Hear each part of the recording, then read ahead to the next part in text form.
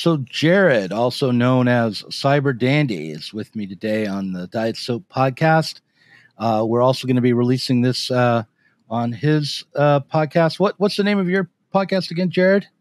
Right now, I'm just calling it the shows that I do, or the episodes that I do. So it's on the Cyber Dandy. That's catchy. Yeah. So it'll be on the episodes or the shows that Cyber Dandy does. And people can watch it there as well. You can Google that, shows that I do or episodes that I do. So yeah, you reached out to me through Facebook, which is the way you have to reach people over 40 or over 50 in my case. I guess no one else is really on Facebook these days, but you wanted to talk to me about the Situationist International and specifically about the British contingent of the SI. Right. And while I'm familiar with the British contingent, I know about Chris Gray, and I even have read his book, Leaving the 20th Century Behind, I think is the title of his book. Yep. And I've interviewed T.J. Clark way back in the past, and around 2012, I think, was when I interviewed him. I am not as well versed in the narrative around the British contingent in the SI, like how the Brits came to join the SI, why they were expelled, how many British people were in the SI or the British wing of the SI, what the difference between the British SI and King Mob actually is. These are things that are kind of in my mind somewhere, and I might be able to dig them up, but you'll have to remind me. So, let's start with that last question. What is King Mob, and what is the British SI? So King Mob formed after the English section was expelled from the Situationist International. And same people, same principles, but they formed King Mob and started doing their antics and writing out of that. They produced a magazine called King Mob Echo, which you could find online actually, and it has all the standard SI tropes and analysis and critique. Really, from what I understand, there's actually two parts to the English or British involvement with the situation with the SI. There was an English member at the formation. However, they were personally expelled, and then there was a more official association between the English SI and the Paris SI. And basically what happened is de Boer did not like the association that the English SI had with Ben Maria from Up Against the Wall Motherfuckers. And also Abby Hoffman. And he thought that, Abby Hoffman was a mystical idiot, I believe was his quote, and said he didn't want to work with anyone that would have anything to do with them. And what was his objection to the Ben Maria? Is that who it was? Yeah. So Ben Maria is an American anarchist who did a magazine called Black Mask. And this was in the early 60s, like before 1968. And also was in a group called Up Against the Wall Motherfuckers, or for short, they called themselves the Motherfuckers. And the big basically, De Boer said that they disagreed on practically everything when it came to revolutionary strategy. Okay. So, yeah, I mean, why was it that the British contingent of the SI would be friendly with anarchists and the French SI were not? It's an interesting question. I think that's who wound up taking on the situationist critique in the British context. So Andre Breton eventually became an anarchist, a surrealist. And, in France, there there definitely was tension between the anarchists and the SI. However, once it crossed over to Britain, like 10 years later, a lot of what they were reading was Raw Vanagim, or Vanagim, however it's pronounced. Yeah. And Charles Radcliffe was one of the main members of the English SI, and he was an anarchist. So it wasn't just that they're friendly. About half the British SI were anarchists. Okay. And was any contingent of the French SI anarchist, or were they all kind of anti-Bolshevik Marxists?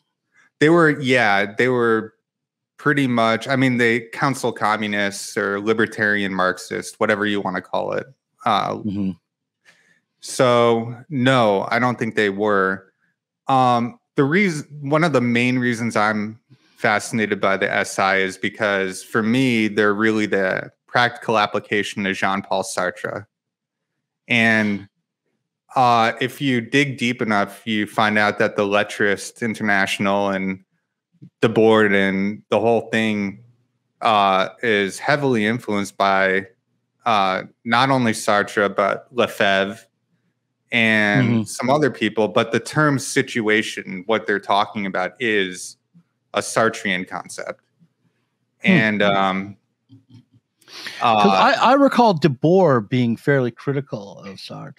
Yeah. And I don't like. I think didn't Sartre hang out at the Café Flores quite a lot? Yeah. So Sartre hung out at a what would it be, an upper scale cafe compared to where the SI were hanging out? Yeah, I've been to both cafes. Like in 2008, I landed a contract to write my first novel and decided to set it in Paris in 1968 and have Guy Debord be one of the characters and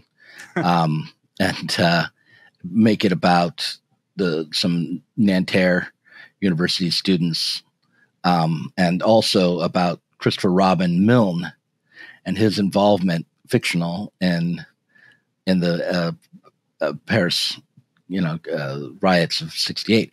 Right. So it's kind of an odd novel, but I went to Paris and went to both of those cafes, and yeah, there's a marked difference between where they would where the SI would hang out and where Sartre would hang out. And what I recall of De Boer is that in his critique of Sartre would just be that Sartre had been incorporated into the spectacle, that he would be, right. he had been turned into a celebrity rather than an actual revolutionary. He was a public intellectual, but not a revolutionary anymore.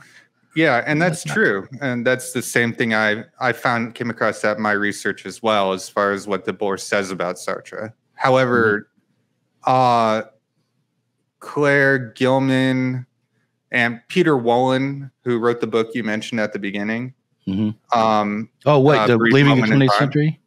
Or Leaving the 20th Century Behind? Or the one he wrote was called A Brief Moment in Time. Yeah. They basically validate that Sartre's notion of situation is what they're building off of. It's not the only thing, obviously, that influenced them, but the concept of situation was really a big part of Sartrean philosophy, because he said that freedom only exists in a situation. So for me, there's that interesting genealogy of how you get from this notion of situation and Sartre and all the way to, what I mean today, when I see something like Burning Man or temporary autonomous zones, I think of the SI. And to me, it's pretty much a continual genealogy. Well, what did Sartre mean of when he would refer to a situation, and how was that different than just being placed into history, like understanding that you are defined by and responding to your historical circumstance? So basically, it comes down to alienation, and for Sartre, the non-alienated relationship with history is a situation. Mm-hmm. So it's the unmediated or non-alienated form. Mm-hmm. And this is why it was so important to the SI, because what they were trying to do was create these situations that were, outside of the spectacle. Or in the British case, and this is actually where the differences start to come out, the British were hyper spectacular. Yeah. Now, so they were kind of like accelerationists of the spectacle. Yeah. Exactly. Yes. Yeah. So rather than try to resist the unreality of life, embrace it and intensify it. Mm-hmm. Yep. And that's where you get King Mob, and you get people like Malcolm McLaren, who you and I both know had so much to do with punk rock and the Sex Pistols. Mm-hmm, mm-hmm. Yeah, it's interesting. Have you seen the series of videos that I've been making about the Situationist? The ones about De Boer, yeah. Yeah, about the Society of Spectacle particularly, and rereading that book and summarizing it. And reading it again now, I mean, when I first read it in the 90s, I read it probably from the perspective of somebody who was immersed in, 90s counterculture, without even really intending to be. And as a kind of romantic thinker myself, and as a would-be novelist and short story writer and artist. And when I read him today, I just read him as a Marxist, just like as part of the tradition of Marxism, and more than that, as like coming out of the struggle for socialism that stretches back to, let's say 1848, but certainly to 1917 and 1918. And so I see De Boer wrestling with the same questions that had been wrestled with at the end of the 19th century, roughly. And the solution is different, but also you can place him within the historical moment of the 50s, first and foremost, like after the Hungarian Revolution, the Western left, and it was a response to the Soviet Union. And I've become like, I have a bunch of Lefebvre's books, the Critique of Everyday Life, on my bookshelf right over here. And but I also am interested in, even more so, Cornelius Castriatus. Yeah. Socialism or Barbarism. Yeah, which is a publication that De Boer worked on and came up through. But what was strange for me coming back to De Boer was, when I started reading De Boer in the 90s, I was an anarchist at best, like a Chomsky style, Z magazine reading and Anarchy magazine reading anarchist in the Pacific Northwest, like basically a rad lib.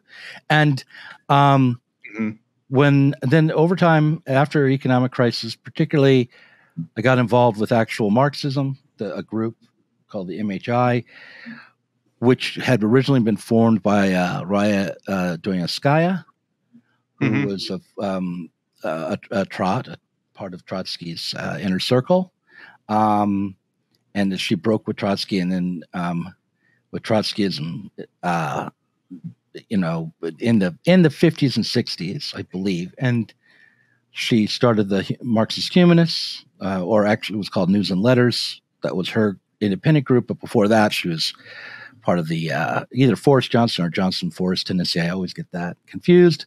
But Cornelius Castriatus and Raya Dostoevskaya worked together on a journal and in a group called Facing Reality in the 50s and 60s. So the anti-Bolshevik turn after the Hungarian Revolution is, to me, what defines the Situationist International later in the 60s. It's like it's a continuation of that, and so you can start to situate the Situationists in this long struggle for socialism. Yeah. And I think that's a more interesting way to approach the SI than the way I did, which was as a pro situ, I don't know, heathen or what heretic, a pro situ heretic, turning it into punk rock, having to go through punk rock before I could even begin to understand the SI. So anyway. Yeah. And that's similar with me because, Crime Think was basically my, so what's funny about what you say about the 90s is all the stuff that I got into it seems like that's the stuff that missed you when you were into anarchism in the 90s. So I got into the post-left, all the stuff that was inspired by the SI, basically. Right. So that would be like, that came out of Anarchy Magazine. Yes. Was post-left back then in the late 90s or mid to late 90s. Yeah. And Crime Think, sure, I read Crime Think in the late 90s around the time of the WTO protests and things like that. And I was on Indie Media. Mm-hmm. Do you remember Indie Media? Oh, of course. Yeah. Yeah. So, I was part of that milieu, at least as a consumer of it. I don't know. I did write for Indie Media, and I participated in protests against the invasion of Afghanistan and Iraq. Mm-hmm. As somebody who was coming at it at even my activism within the peace movement from a kind of anarchist, situationist perspective that I don't think made a lot of sense, but I was doing my best. And so I definitely picked it all up in my 20s and tried to deepen my understanding of it. And then I felt as though I had completely broken with it all in 2008 when the economic crisis hit, and I just like, no, forget all that. I'm going to read Marx. Mm-hmm. Right? I'm gonna go back and understand capital, and I'm going to try to understand the history of Marxism and the history of the struggle for socialism as it developed into the really existing socialism of the 20th century and all of that. I'm just going to see what it is. And then I had to come to realize that no, everything I picked up in the 90s had been from Marxism itself and the struggle for socialism, just in this sort of, in this spectacularized way.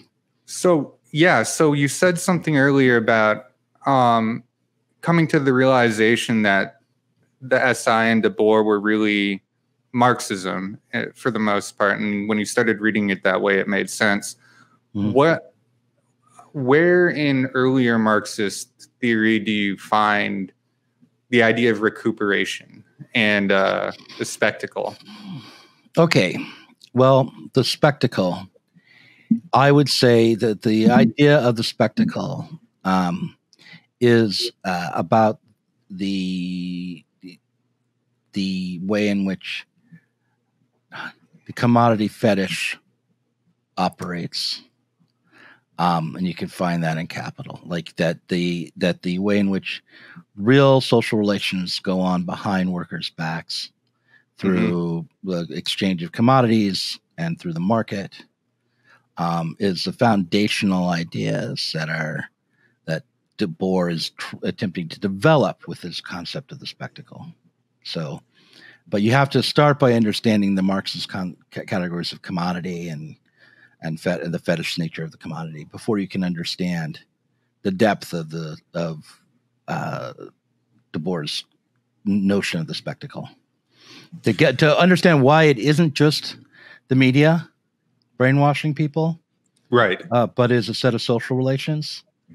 You have to understand that those social relations are fundamentally in the realm of production, or at least the Marxism that he is grappling with would place them there. Now there are debates within Marxism. There was a crisis within Marxism. There are different strands of Marxist interpretation of the central notions, and they arise because of different struggles to achieve socialism. So I'm not saying that De Boer is simply exactly the same as Karl Marx. I'm just saying he developed out of a struggle for socialism. So, on that note, one of the things that is different between the French and the British SI is that, well, not SI, but the Situationist, was that the British focused, instead of on recuperation, they would focus on hegemony. And from what I was reading, this is why they took the approach they did as far as being more accelerationist, is because they saw it less about the problem of being recuperated as more a problem of achieving hegemony, right? So they were focused on how can we fight the hegemony, and then what they wound up getting at was embracing the youth movements, the counterculture. And that's something that the French did not do. They would analyze the rioters and events like that, like the Watts riots and things like that, but they wouldn't really reach out and try to embrace the counterculture that was happening. And that's what the English did. And I really think that's what brings it closer to our context in America, because when socialists in America try to do a situationist style of group, a very militant, exclusive, in dialogue with the public sort of thing, it doesn't really go over. Americans don't have the avant-garde history and that sort of respect or relationship with ideas, I guess. So the influence, I think, is seen more as it comes through British and is anglicized, and then interacts with the American punk scene, really, the American counterculture. Right. I mean, there was an American avant-garde, and they're in the fine arts, and it developed into things like Cubism and then Expressionism and so forth. I mean, it was, really Expressionism, and abstract Expressionism. But it was, being American, it was also incorporated into the American state and that apparatus, and not that it was without any value, even as an avant-garde, but just if you're looking back from like, let's say 1970 or 1980 or 1990, and looking for the kinds of aesthetic experiences that seem to be reflected in the texts of 1967's Society of Spectacle, you're going to look to like science fiction novels and comic books and psychedelic art, and psychedelic bands, maybe, and the whole culture, because that seems to be what is attempting to break from the hegemonic expression of the culture of capitalism in America, which was really developed in the 50s, right? It was not that old of a concept. It's, the suburban life and the... Oh, right. Yeah. Right. Like post-World War II. Post-World War II American hegemonic culture. Yeah. And which is what you would be rebelling against in 1980 or 1989, or, as a leftist. But that notion that the cultural hegemony is the primary difficulty, doesn't that come from Gramsci? Gramsci? Yes, and from what I read, a lot of the British were interacting with Gramsci as well. So they were borrowing from multiple sources. Yeah, and so you have to really understand why the notion of hegemony, as Gramsci explained it, was attractive, and had some became itself sort of hegemonic in the British left, say. You have to ask, what was Gramsci wrestling with? What problems was he trying to overcome? Which would have been the failure of the European revolutions in the early 20th century, and then the rising up of fascism. So you're again, what I would like to point out is like there are all these different figures, and they're all struggling with the same real situations, the real history of the struggle for socialism, which happened, and they're not just YouTubers, like pontificating about some idea. They're not science fiction writers dreaming up things. They are revolutionaries who were struggling with actual political conflicts in their lives that they were a part of through the party, whether it was a Trotskyist party or a communist party or anti-Bolshevik, splinter group or what have you. They were, all of them were struggling with what was a revolution, ongoing revolution. So what do you think all of this has to bear on today's context? Because we've watched a lot of what I think a lot of the inspired people by the SI kind of fail. And, we've had a lot of temporary autonomous zones and underground movements and people trying to do DIY, whether it's the hippie commune movement or any of these things. And it seems like all of this is in the past now. And, but the spectacle really is still here. I mean, these things are still a problem for socialism and anarchism or anything against right. that.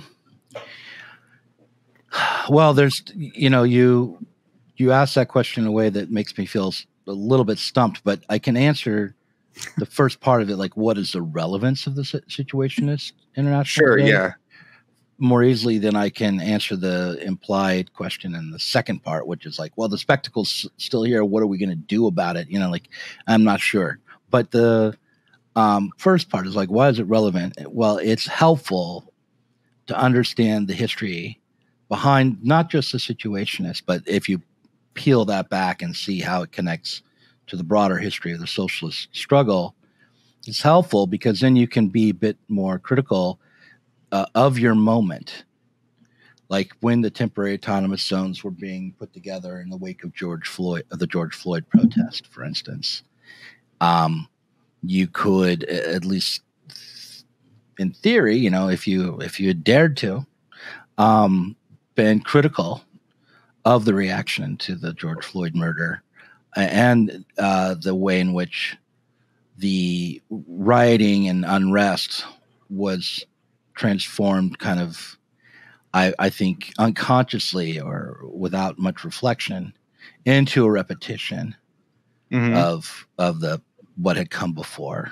I saw this in my own kids. It was kind of, and my critiques which were lovingly given, I wasn't damning them or anything. I wanted their project to succeed, but nonetheless they could agree, but they couldn't take it up because there was no easy way to take it up and just by one or two people understanding. But I heard that the groups of people organizing to protest against the police and to call for the abolition of the police in Eugene, Oregon, were reading the Anarchist Cookbook and Crime Think.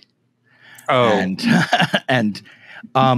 they were having like emergency meetings to hand out Xerox copies of this material because it was the only material that they was ready to hand for them to use to try to conceptualize how to be revolutionary.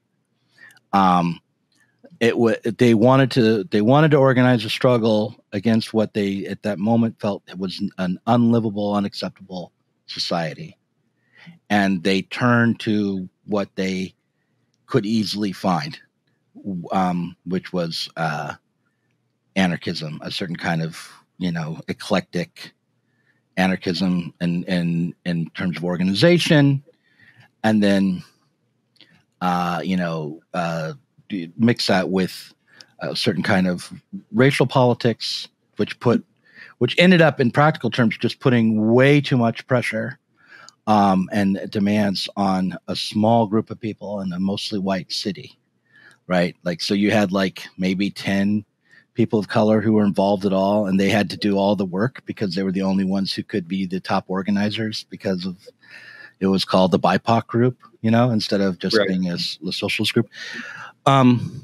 So you could start to see the ways in which the repetition without thought is setting up a failure, and the necessity for understanding the history of the socialist struggle so that you can understand where the notions of hegemony came from, what they were trying to solve, maybe what their limitations were even at the time, rather than picking up these concepts as if they're secret keys to a revolution that would have happened already if only people have had the courage or had been young enough and fast would be enough.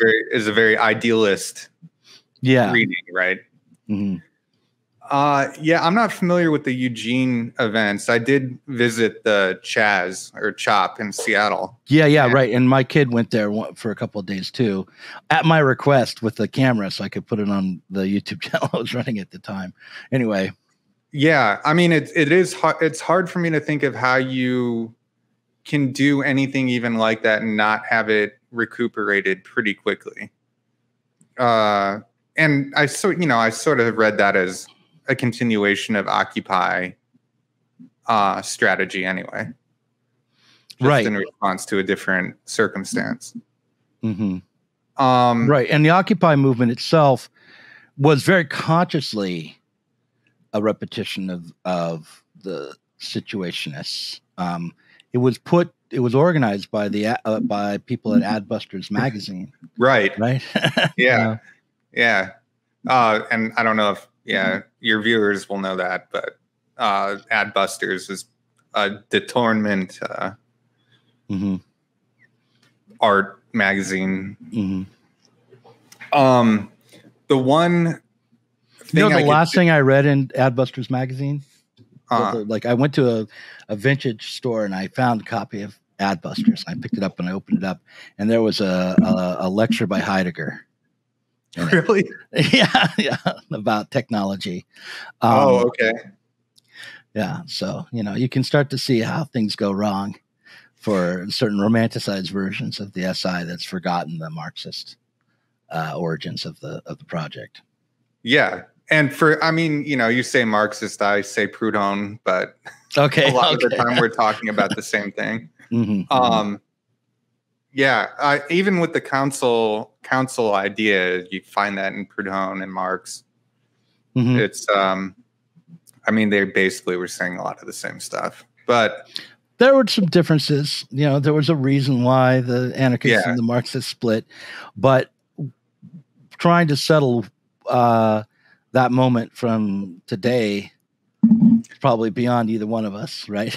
And I think that if we were to compare socialists today to the First International, I think there's more differences now from people today and them than any of them had with each other. It's just so, the focus is so different on what people do now and people were doing then with labor or with really functional mutual aid projects and things like that. Mm-hmm. So what would you have wanted to have happen in the wake of George Floyd's murder? Like, how do you think that energy could have been put to some political use? I am. Some of the messaging could have been better for sure, but to me, messaging is a very small part of a bigger puzzle, and I think that I think institution building, or at least some sort of alternatives that are organized, is really the solution to most struggles, and by that I mean like material solutions. So building more formal neighborhood networks that could supplant police. I do think fundamentally the problem is police overreaction and the way they're trained and the way they're funded and militarized. I think that critique is very valid, and that the funding they get, if you go on a city level and you look at their budgets and see how they compare with other things, they get way too much funding because they're buying military equipment. But yeah, and that started because of the what I think is true. I mean, like, maybe it didn't start at this moment, but it was certainly intensified after September 11th. Yeah, and the war on drugs too. Right, the war on drugs before that, but after September 11th, the intensification of and the militarization of the police was consciously done in an effort to supposedly combat terrorism. Yeah, and really all of society was militarized to an extent. I mean, a lot of the fashion trends among my age group, like millennials, older millennials, the beards and neck tattoos, and a lot of that comes out of what's called global war on terror culture, which is based on like special ops stereotypes, like the people you would imagine being special operations with the big beards and tattooed up, and that kind of gun culture, that sort of thing, directly comes out of post 9/11. Okay, yeah, but I would say that I'm more afraid of people who look neat and tidy, or or who look fashionable and like they could do well in a upscale nightclub in New York, than I am of somebody who has a big bushy beard and neck tattoos. Because even though they have this militaristic culture behind them, it's like they're also probably more likely to be like having to go work for a wage to make a living. Oh, yeah. Oh, do you mean as far as their capacity to recuperate the left? And what? Yeah. I mean, in terms of their, yeah, I'm not sure where they're going to shoot me. No, but I'm comfortable enough. I don't get worried about being shot very often. Right. I do worry. But no, like their capacity to absorb and misdirect the left, rather than be an active participant in an actual independent left. Like I would trust some guy who has the wrong tattoos, to a limit, that has some like, has war on terror tattoos, not Nazi swastikas, but war on terror tattoos, some sort of militarist, like a mermaid or like a Starbucks mermaid or whatever on his neck. I would trust that person over somebody who's coming out of an Ivy League school and is very concerned about telling me what their pronouns are, and it goes to their banking job or whatever. We used to call those people non-profiteers. Right.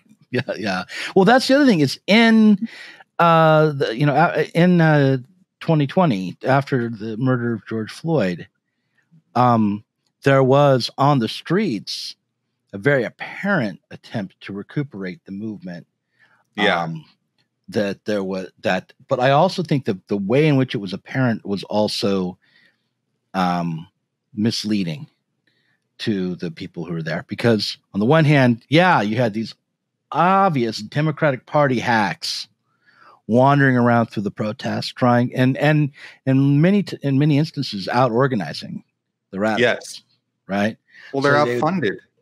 they were well funded. They had these placards printed by, mass produced placards. They had bullhorns and the batteries worked, and they were all the right color for the most part too. They didn't, they had everything down, and they would go out and they would, shout for defunding the police rather than abolishing the police, which was the way the radicals and the Democrats were split. However, the radicals shared a lot of assumptions with the Democrats when they're out on the streets, and that they didn't get to question. One of the assumptions that they shared was that something immediate could happen, that something but by making your voice heard and causing a disruption alone, something could happen. And the Democrats thought that, and they were right for themselves, for their own project. Right. Because if you wanted to undercut and outcompete the Republicans, making your voice heard, causing a big disruption, and creating a certain kind of impression in the media, all of that could help you get more votes for Biden later on, right? Mm-hmm. And but if you wanted to radicalize the working class and organize the working class for a revolutionary struggle, that wasn't going to happen through a media spin and an impression. It had to be it would have to have been done on another level, on a political level, on a long-term level. And none of the kids that I knew who were involved in that it wasn't like they didn't want to do it, it wasn't really conceivable to them on their own. And why would it have been? They're like 20 years old, 21 years old. They don't know what the long term even is, right? So there had to have been the real problem was not the kids who were struggling to organize, but me and people like me and people older than me who had been on the left for a long time and abdicated the responsibility to be there and ready to lead in such moments. Yeah, I got to inherit the cynicism of the 90s, like the Naomi Klein, no logo kind of anti-commodity mentality that so much of 90s, whether it was grunge or whether it was just the punk that was still around. Mm-hmm. So a lot of that stuff was immediately clear to me when NGOs or Democrats or whoever were trying to recuperate, like Obama's second election sort of tactics, short-term reformism, not knowing how to build momentum over a longer period of time, things like that. Mm-hmm. But I don't think that mentality is around anymore. And maybe it is, but I don't notice it as much. I don't have kids or anything though either, so I'm not really tapped into a younger world. Yeah, I am, a generation older than you. You're an older millennial. Is that? Yeah, I'm 38. Yeah, so I am 51. I'm a middle range Gen Xer, I guess at this point. The older one of us are really old, but and yeah, I have 4 kids, age 17 to 25, and I was aware through them of what was going on, at least in one little, scene. What do you think Guy Debord well, we could ask T.J. Clark, but or the British Situationists would have made of, I guess Guy Debord. Let's stick with him. What would he have made of Bernie Sanders and Jeremy Corbyn? Oh, I mean, he would reject them. I think fairly, but that they wouldn't be a strange figure in France. I mean, they would be very moderate, socialist party, maybe, But Corbyn, I mean, the British side then, and in the UK, if Also, you have to imagine that De Boer is as old as he would be now, or you know what I mean, like not like De Boer then, but well, maybe I should just ask, like, do you even know what T.J. Clark's position was on Corbyn? No, he's not. Actually, he's not someone I came across a lot in what I was reading. Mm-hmm. So, do you know who he is, though? Have you heard of him? No. T.J. Clark was a member of the British SI, and I think he did some translations. And what I knew him for, when I interviewed him, he had written for the New Left Review back in I think it was 2012. Might have been a little earlier than that even. Let me see when but he wrote an essay called "For a Left with No Future." Okay. And it was really arguing that we should accept the tragic component of life, not try to aim at total transformation, but at continuity, and that we should be patient and accept that some things are not going to change. I mean, and there's a lot more to it than that, and he refers to. I mean, it's very deeply literate and philosophically sophisticated essay. It's not just. I mean, my summary is a complete vulgarization, but nonetheless, it was arguing for a sense of the tragic on the left and a fear of the urge to overturn society as it is now, because he saw that as primarily coming from a fascist right, the New Dawn in Greece. Oh, yeah. And so, I interviewed him right around the moment of Occupy Wall Street and Syriza emerging. And so, like, his essay seemed very much out of step with reality by the time it reached print. And it's like, we should accept what can't be changed, work for in an incremental way, embrace the tragic, and then, like, oh, but look, there's Occupy Wall Street, which promises global, and the Arab Spring, and Syriza. It's like there's this moment of supposed leftist triumph, and a new possibility for a global transformation. And I do recall in interviewing him, he was like, yeah, that all looks good, but it's also so fragile and partial and insufficient.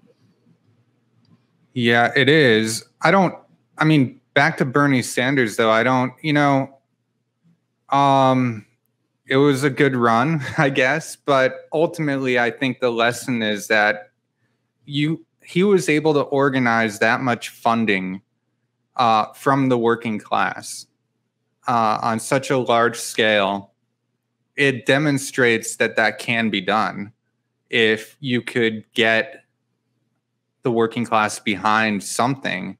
I don't think politics is the right place to put that kind of funding.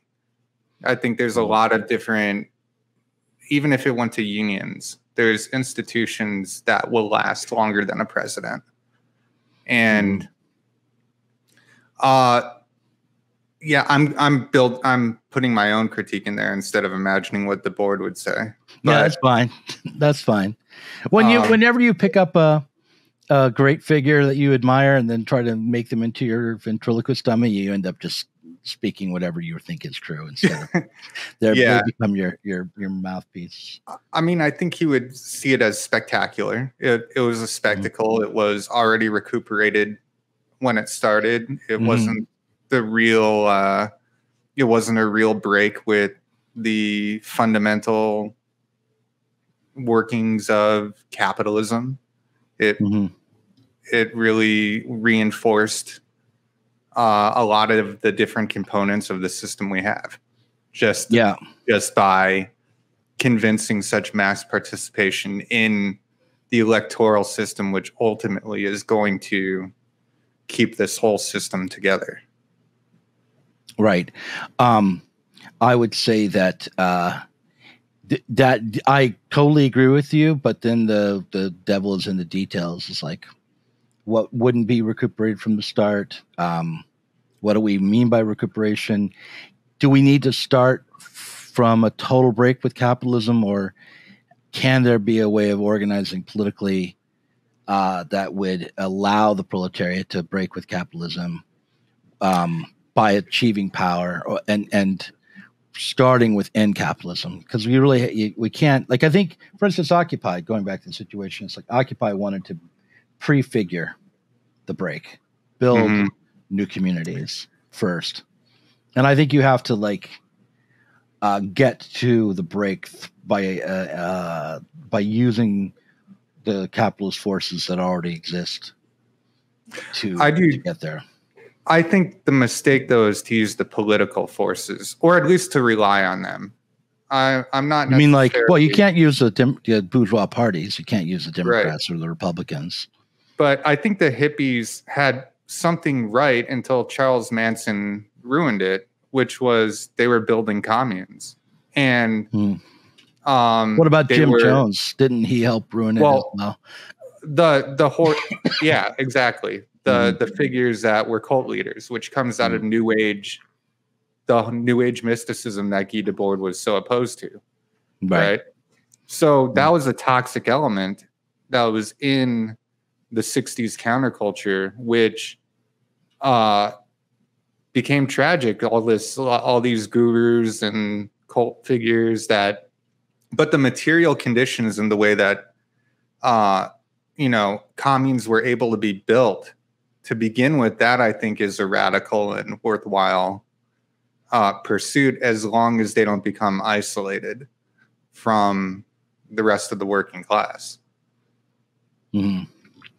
I am skeptical about communes, but maybe you and I should do another set. We've got about 52 minutes in here. Yeah. We should come back and do a whole episode on two subjects that I've always been wanting to tackle. Well, one more than the other, but they're kind of connected.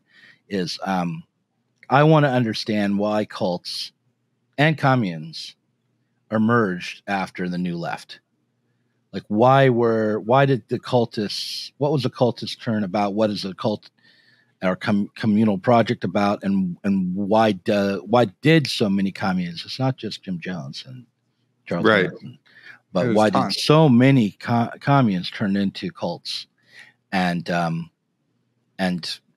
what? Not only like what's wrong with communes, but also like why was that an attractive solution in that moment? What were people trying to overcome? So we should do that. Like, I will try to do some research into that and think about it and suggest something to you. Maybe you can do the same for me, and we could talk again in a month or something like that. What do you say? Yeah, it sounds great. Yeah.